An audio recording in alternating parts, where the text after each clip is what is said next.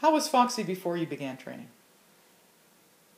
Foxy was very excited all the time outside, very hard to control. She was pulling on her leash constantly, just very unruly beforehand. Why did you choose the well-trained dog in pet care? A couple of reasons. I had recommendations from a neighbor who works with Beverly, and I also had a good friend who recommended her highly also for a couple of reasons: her professionalism and just her skill in working with dogs, and just her ability to work calmly with dogs, which is what I needed with a hyper dog. Needed someone that could work calmly. How was Foxy acting after the training?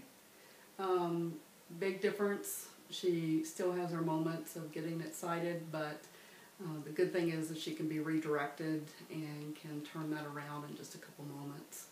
Opposed to her before, once she got excited, it was the whole walk was ruined. It was, she would not calm down, but now she will.